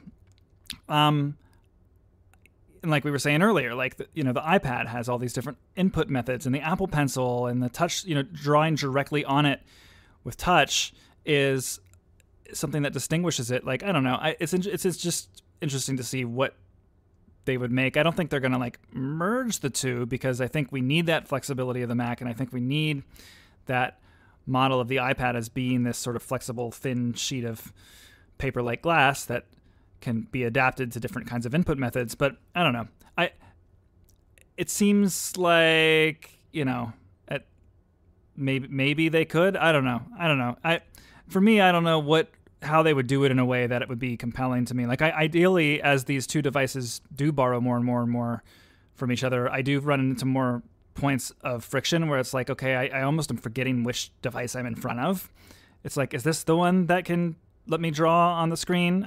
or is this the one that, it's like when you're on an iPad and you're in Mail and you're using a cursor and a keyboard to do, accurate typing and selecting of interface elements on the screen. Like, it's just really easy to forget which device you're on. And, it's like, okay, well, I want to edit my movie now. Well, my MacBook's in the other room. And again, these are micro inconveniences, but still, it's like, what would they do that would meaningfully make one hardware product out of both of them? I don't know. I think it's more likely that the Mac would just get a touch screen, but then why? Like, are you going to reach up and touch it from the keyboard, or would it bend over on its back and accept pencil input? I mean, this is why I think what you were saying is so interesting, because like, if you're an iOS developer, they pretty much said that you have to opt out of having your app appear on the Mac App Store. So it's like, you think, okay, if Apple is going to start making their Macs with new chips, which, by the way, if you don't know anything about an ARM chip or Apple Silicon, all you need to know, it's like better, faster, stronger. But, Apple can control a chip that they design and do lots of cool stuff with it that they cannot do with Intel's chips. So they're going to make their computers probably more battery efficient, more powerful. They're going to do all sorts of really great stuff with the hardware and software, that some of which maybe we haven't even thought about or seen yet. But just looking to your point about the App Store, I'm thinking like, okay, if you can now run an iOS app on the Mac without the developer even needing to do any design work at all, well, what if that's an app like you just mentioned, GoodNotes? What if there's a developer who makes a handwriting app for the iPad, which is now just magically imported over to the Mac? Well, you can't draw on it. Well, what if there's a touchscreen Mac? Maybe that further bridges that software gap where the App Store ecosystems are able to take advantage of more and more of the same technologies as one another. I don't know. I'm just sort of like thinking into the thin air here. I mean, the bottom line is iOS apps on the Mac has tons of weird implications that I'm totally curious to figure out. Yeah.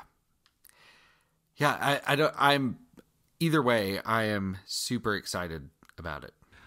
I have to hijack this opportunity to, which I always do, to say that there are some music education apps.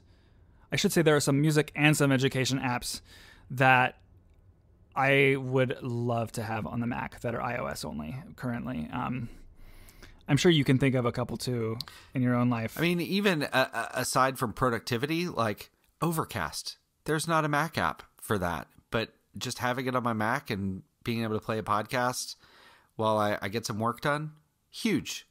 And yeah, so the implication is that these new Macs that have Apple's chip would just, these apps that don't have Mac counterparts would just appear on the Mac App Store without the developer doing any work. So in that case, let's say that the developer of Overcast, Marco Arment, doesn't do anything with his app. We would just have like a little floating iPhone window on our Mac screen, which for me would be perfectly fine. That's Absolutely. All I need to do is I just need a play button to start my podcast. That's all I need.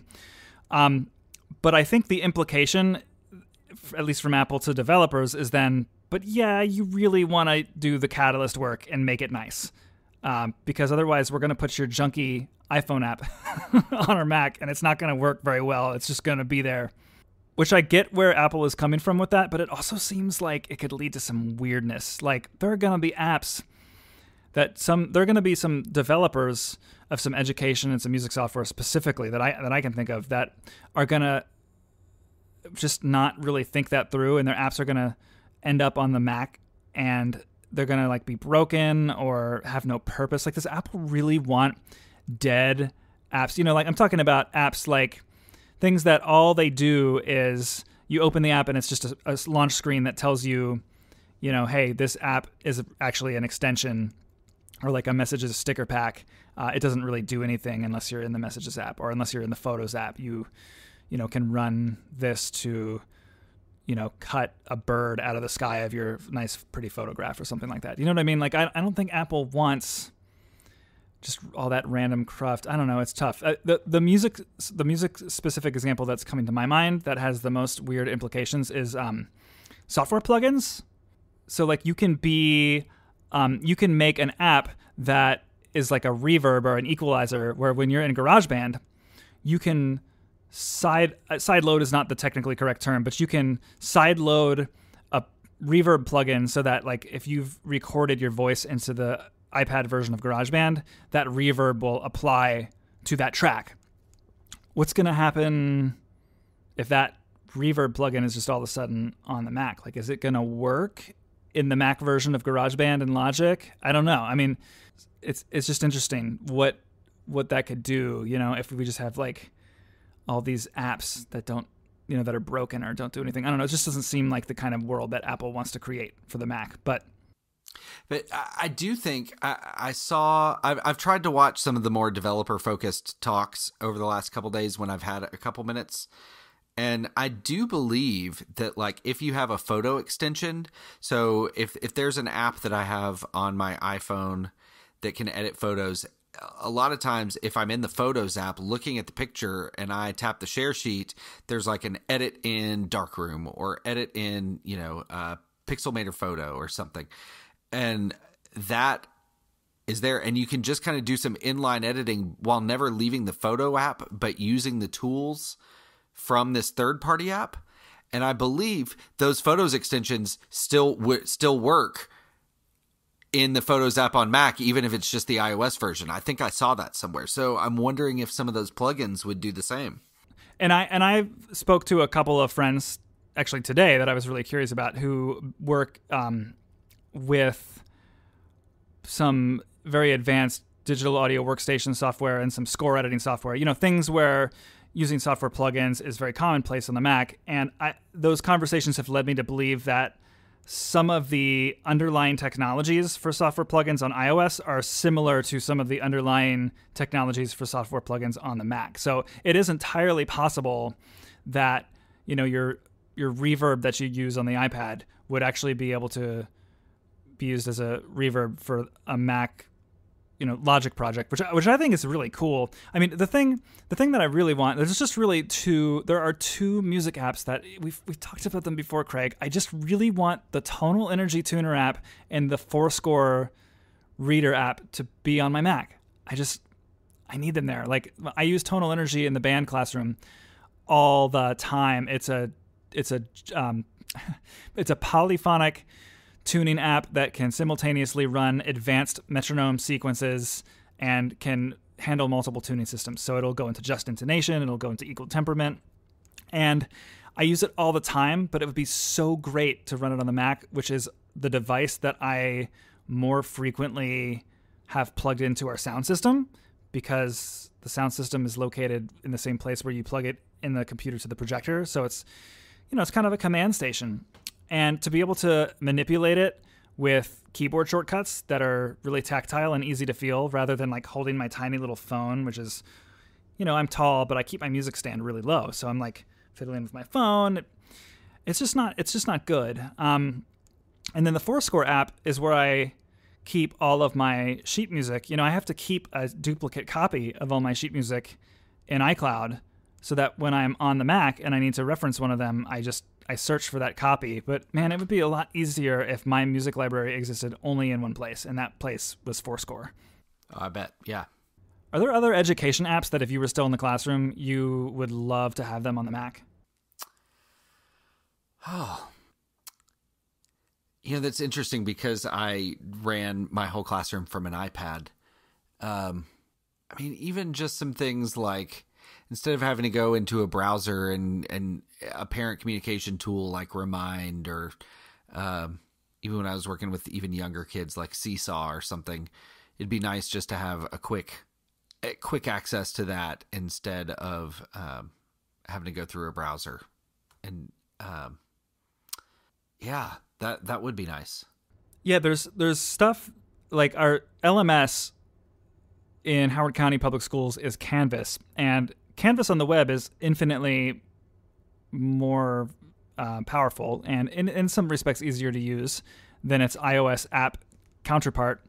Like, for example, the iOS app won't even show you a grid of grades. Like, you can enter grades from the assignment page, but it's like multiple tap layers deep to input one grade for one assignment to one student, whereas the web app has like this Excel style grid that's, you just tab through it. And, so I use the website even when I'm in, on my iPad using a cursor and mouse. But the Canvas app is just kind of a nice way to do some basics, like messaging all of my students. Like, the interface for it is a lot more reliable and dependable. The buttons don't do weird stuff. Like, when I'm on the messaging screen of Canvas on Safari, like, who even knows where the buttons are going to appear? Like, the layout is wonky every time I open it. And if I try to resize my window, things start shifting around in weird places. Sometimes they go like, I can't even see certain buttons that I need. Like, just having the iOS version on my Mac, if not for the purpose of quickly adding assignments and messaging parents, I don't know. I think that would be super cool. Another example is Synergy, which is it manages student contact data. And Synergy is, again, it's infinitely more powerful on the website, but you can't even bookmark the website in Safari. Like, it's this weird bug. Like, if you bookmark Synergy, like, it gives you this dead end, an error. So you have to I have to have a tab permanently open that takes me to our county staff hub where there's a button to get to Synergy. Like, I have to set up a breadcrumb trail for myself of places to click to get to Synergy every time. Whereas the iPad app doesn't do half the stuff, but it keeps me logged in. So if I just want to email a parent, I'd love to have the iPad app on my Mac. Yeah. That I'm really excited about what the future could hold for, and it's going to take a while. The first Macs with, as they're calling it, Apple Silicon. I've heard that phrase a lot. They're not going to ship until later this year, and the complete line won't transition for 2 years. So, and then, people are still going to have Intel Macs that are running. I don't know when I will own my first ARM Mac or Apple Silicon Mac. So it's going to be a while before we get to this point, but I'm so excited about macOS in a way that I haven't been in years. Yeah, me too. It's going to be interesting. It'll probably be a while before I buy one, but the future is super exciting. Yeah. So do you want to talk about app and album of the week? Let's do it. I'm even more prepared this time than I was last time. So that's great. Awesome. I usually go first. Do you want to go first? No, you go for it. Okay, sure. So I don't want to break tradition. No, I mean, I've only been doing album and app of the week this is episode 11, so, Oh, I wanted to say this too. I keep forgetting if I say this on the episodes. I was going to make it a more significant segment of the show, but then I realized it would be really dumb if I did that. But I at least want to explain, if you're ever wondering why the music changes at the beginning of each episode, I'm going through a phase right now where it's a creative, fun thing to do for me to improvise a short 20-second piece of background music for each episode. And it's just a fun creative outlet for me, and it keeps me learning things that are new. I even give each week's jingle a name. They're getting less clever as I go. But for example, in episode 2, when Ethan Hine came on, we talked at length about the racial politics of hip hop in public school education, and we talked about the song Old Town Road at length, and I mistakenly called it Old Country Road. The who sings that song? John Denver. Oh, I thought you were asking about Old Town Road. Yes, Country Road is John Denver. So, I was like, all right, so it'd be fun to like that if the music for this episode was like kind of like a southern country rock feel with a trap beat under it. And I was like, you know what? I should play some guitar. So I broke out my electric guitar and I broke out some software plugins, and I was like, what kind of guitar amp would sound like that? And I texted some guitar friends. I should have texted you. Yes, please. And I was like playing around. So, it was fun. It's a learning process. I learn things. I'm creative. I'm thinking that I'm eventually going to settle on some consistent music, but I just thought I would address that because when I made that decision to do that, I was thinking that I would like talk about the jingle, and I was like, there's no like social or emotional significance to a 20-second improvisation I did in Logic Pro. So I will request that whenever I'm on, though, we use the old class nerd jingle. You don't have to, it's your show, but every time I hear it it just makes me smile. And we did that last time I was on, but if you need to do something different, I'm okay with it. No, actually, I was looking forward to it providing a break from me needing to record something new. Nice. Okay. And it's good. It's a good song. It is. All right. App of the week. Yes. App of the week. Yes, I've been using an app called Toggle, and this is a time tracking application. So, the nature of working from home has meant that I am doing some projects for school that are a lot more time consuming. Like, I'm not spending my time in the same way at all. The kinds of things I do during the normal school day are really, really difficult to track because it's lots of little tiny things. Whereas lately, as I've mentioned a few times, I've been taking these video performances of my students doing concert band pieces and then like stitching them all together into a big Final Cut project. Well, this takes some time, and I've been really curious, how long does one of these projects take me? Not to mention, I've been taking on some other creative projects, like I've been doing more frequent episodes of the show, and I've just been generally very curious how long certain projects and transitions take me to complete and how erratically I start and stop them. So Toggle is an app that simply, you tell it what are some projects you're working on, and then you start running a timer whenever you're working on that thing.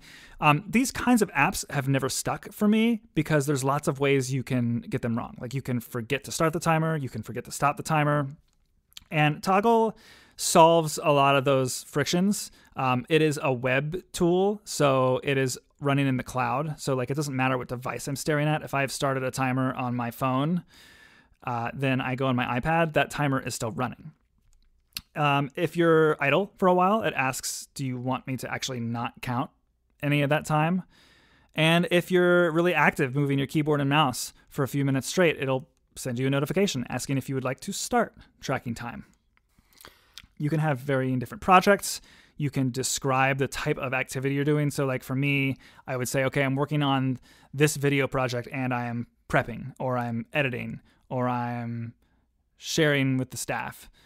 And then you can do some tags and some other minor things. So it's been really helpful. I'm getting an accurate read. The thing that struck me within 2 days was how erratically I would switch between different projects. And, when you see, because what I did was I went on a website called Zapier, which can automate different web services. And I created a little automation that anytime I track in Toggle goes to a Google Calendar that I can check on and off in my calendar. So I can like actually see where my time is alongside my calendar events. And when I have like 5 minutes of video editing, followed by 5 minutes of answering email, followed by 20 minutes of cooking, like it really is helping me to get my act together and get a lot more focused. Yeah. I have done this in the past. Have you on iOS tried Timery out?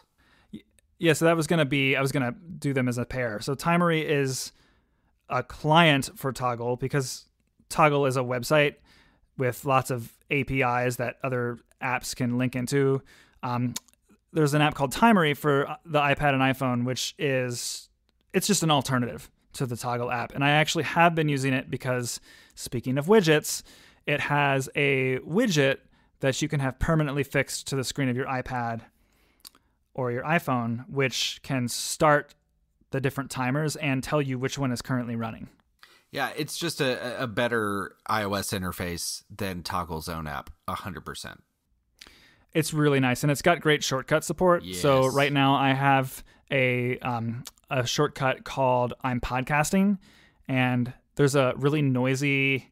We have to get the radon thing fixed in my studio. It's like rattly for some reason. So I have to like turn it off temporarily when I record. So I run a shortcut and it says, okay, don't forget to turn off the thing. And then it sets a reminder 2 hours from that point to turn it back on. And then it starts a timer called recording under a project called Music Ed Tech Talk. And then it puts my phone in Do Not Disturb. And I'm proud of it. That's awesome. You should like get it to set some mood lighting as well. Oh, yeah, that's nice. Yeah, it's very bright in here. Why is it so bright? I'm recording. Yeah, there you go. You could even have like a hue bulb in the hall. I don't know the layout of your house at all, but like that turns red when you're recording, so Mary knows. Or I did think about that. Yeah, no, that's a great idea. All right, so my app of the week is called Meter, Meeter. And it is an app. I use it on the Mac. I believe it's available on iOS, but it runs in the menu bar.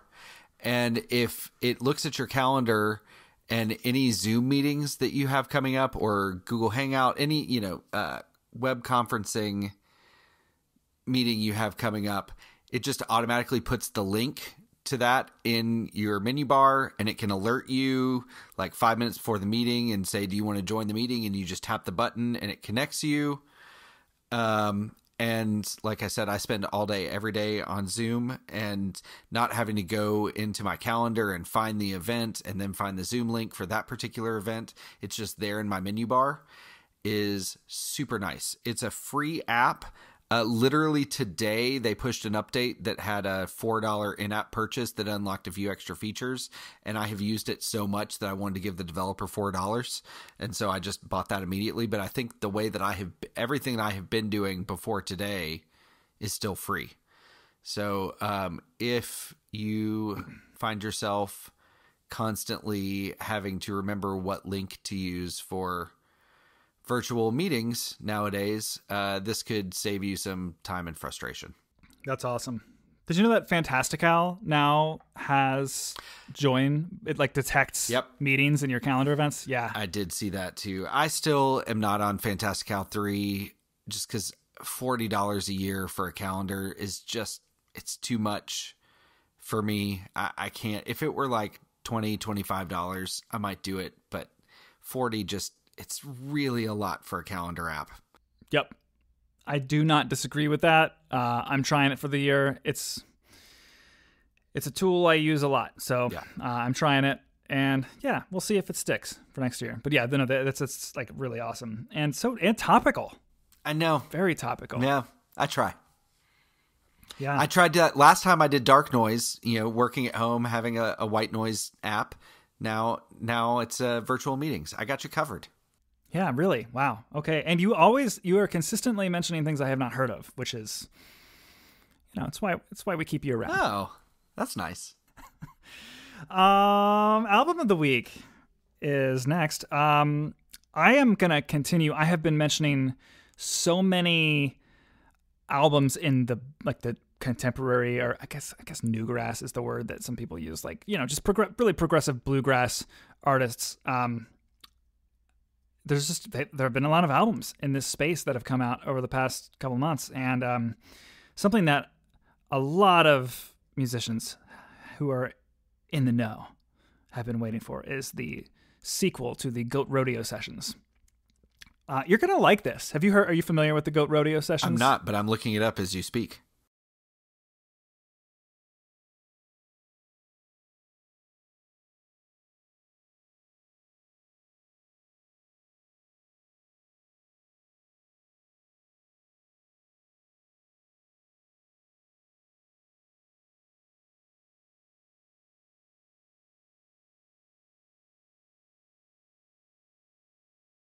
Yeah, so it's like a bluegrass classical supergroup. It features Yo-Yo Ma, Stuart Duncan, Edgar Meyer, and Chris Thiele.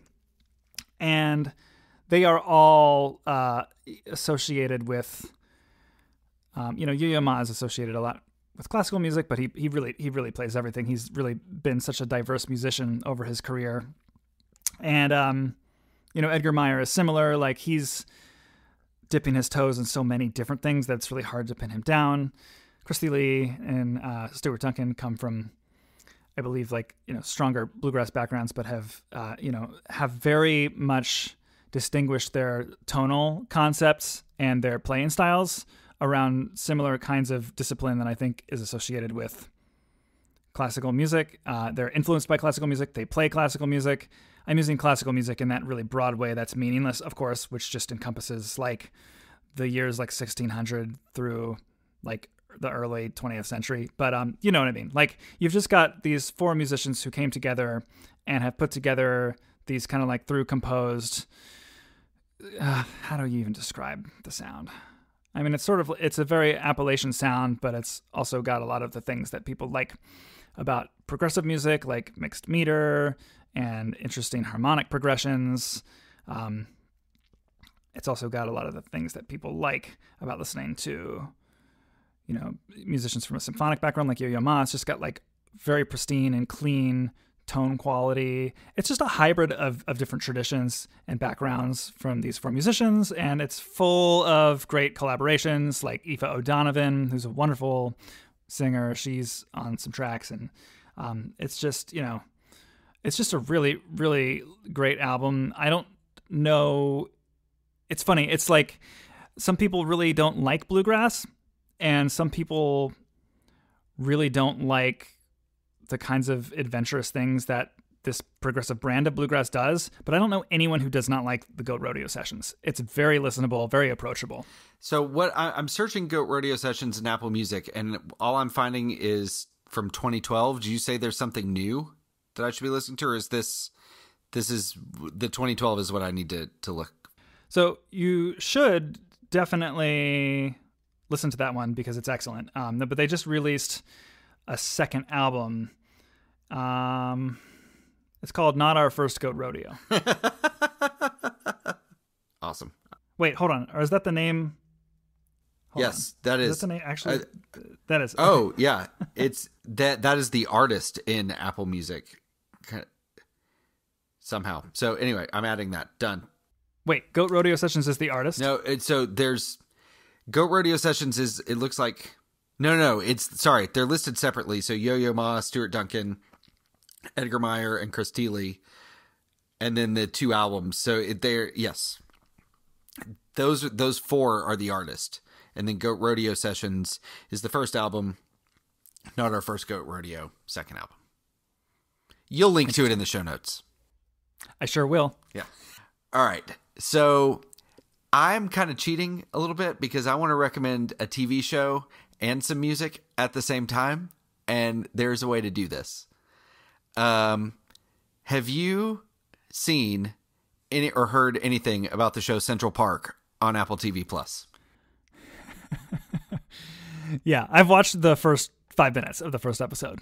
I am so in love with this television show. For those of you who don't know, it's on Apple TV Plus, which if you have bought an Apple device since Apple TV Plus launched in September, you get a free year of Apple TV Plus. So a lot of us have it for free. If not, it's $5 a month. And even if you don't keep it going like you would Netflix or Disney Plus, watch this show. It's from the creators of Bob's Burgers, but also created by Josh Gad. And it's very Bob's Burgers-y, but it is a musical. And so every episode has amazingly catchy songs. Some of them, like Sarah Bareilles wrote some songs for it. Great music.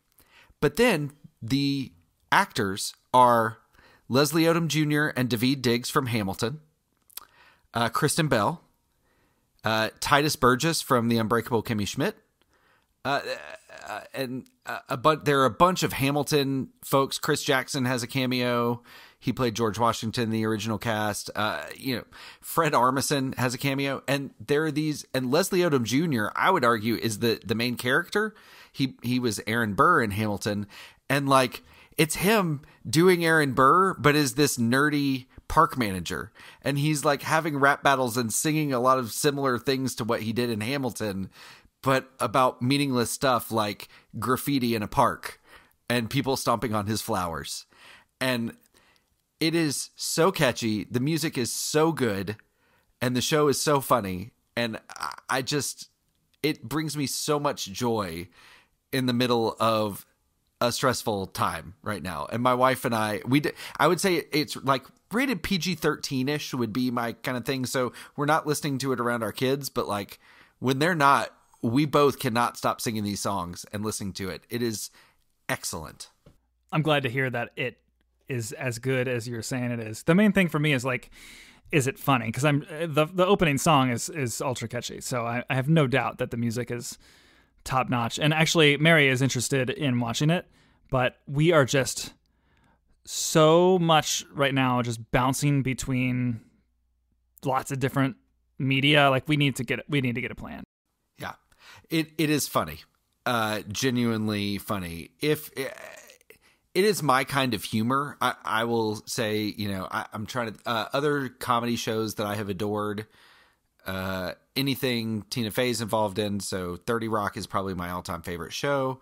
Right now I love What We Do in the Shadows, that kind of quirky, weird. Oh, good. Yeah. That's my kind of comedy. Parks and Rec, The Office, those kind of shows. So Unbreakable Kimmy Schmidt, anything like that is like gold for me. If that's not your deal, then, it might not be for you, but the musical component of it too, so good. All right, you're making me a believer. I'm gonna push that to the top of the list, I think, after Avatar. The season is not over yet. The new episodes come out on Fridays, so if I don't know how long Avatar will take you or how many episodes are going to be in the season. I think we're like 5 or 6 episodes in, and I don't know if it's 8, 10, 12, but so you've got, if you'd rather wait till you can binge them all, you've got some time. Perfect. I like that plan. Awesome. All right. Solid picks. I've been like last time, I felt like my picks were good last time, but it was I got to come up with this like right now. This was like, I've been dwelling on this for days. Good. I'm glad. I'm glad you take album and app of the week so seriously. Way more seriously than anything else we do.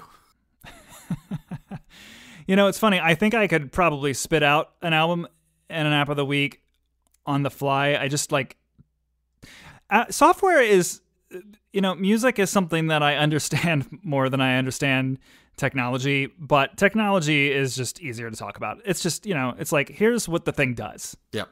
You know what I mean? Like I could easily make that part of it up every time, but it's like to speak meaningfully. Well, and I probably should think, a little bit harder about how I talk about some of my musical selections, because I usually do just kind of, I'm listening to it and I'm like, oh, this is going to be album of the week. And then it's like, oh, well, I didn't really think through. That's why I sound like garbage when I was explaining Go Rodeo Sessions a few minutes ago. Oh, man. Well, thanks for having me on again. Yeah, it's been great. You probably won't be on again in 2 episodes, but you'll be on again soon. And until then, where should people find out more about you? You've got some places that you're writing on the internet. I've been keeping to myself a little bit more and trying to write more just in day one, so you can't really find me there. But, check Twitter. I'm at Craig McClellan there, and anything that I do post on the internet is generally there. So I am on Twitter as well, at Robbie Burns. You can find out about this show and find all episodes at musicedtechtalk.com. You can subscribe on Apple Podcasts, Overcast, all of the apps. You can subscribe to it. You can check out more of my writing about similar subjects on my blog, robbieburns.com/blog. I'm on all of the other social media places as well, but Twitter is the main one. So there you go. Well, thanks again, Craig. This has been fun. I don't know what to do now that we don't have a "this is how we end the episode" phrase, but thank you for having me.